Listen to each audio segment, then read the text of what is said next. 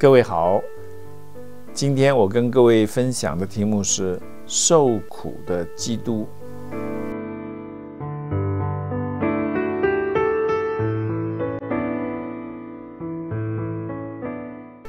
在耶稣所讲浪子的比喻中，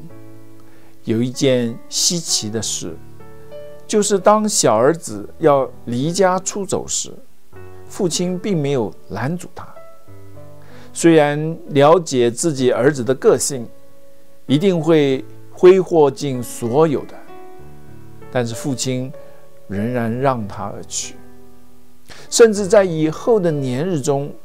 父亲天天以泪洗面，依门相盼，但也没有差人去找他，只是默默地承受心中的焦念，一直等到小儿子自己心回意转，回到父亲的怀抱，才显出父亲十足的爱意。当然，我们一生所遇到的挫折，并非都是由于自己的过失，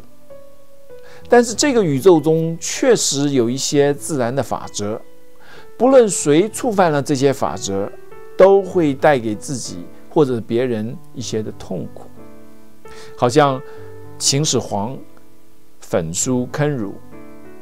希特勒的滥杀无辜，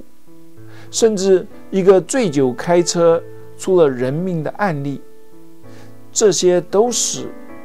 问题。为什么神不来干涉人间的痛苦？其实神已经干涉了人的悖逆，只是他用的方法不同于我们人的方法，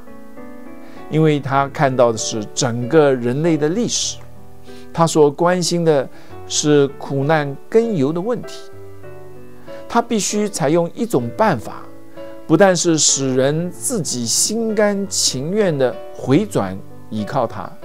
同时也使仇敌蒙羞后退，闭口无言。神是位创造者，要为他所造的负责，同时神也必须遵守自己的原则，为罪付出死亡的代价。因此神要亲自来经历人类的痛苦和死亡。这就是为什么在2000年前，神的儿子耶稣基督要来到人间，受尽折磨，最后死在十字架上，为人担负罪的刑罚。但是第3天，耶稣却从死里复活了，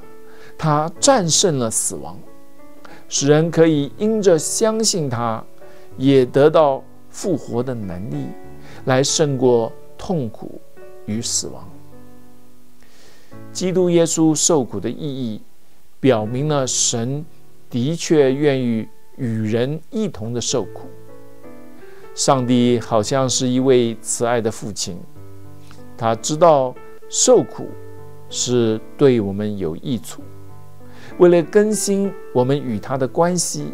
他就耐心的等待，甘愿承受心中的焦急，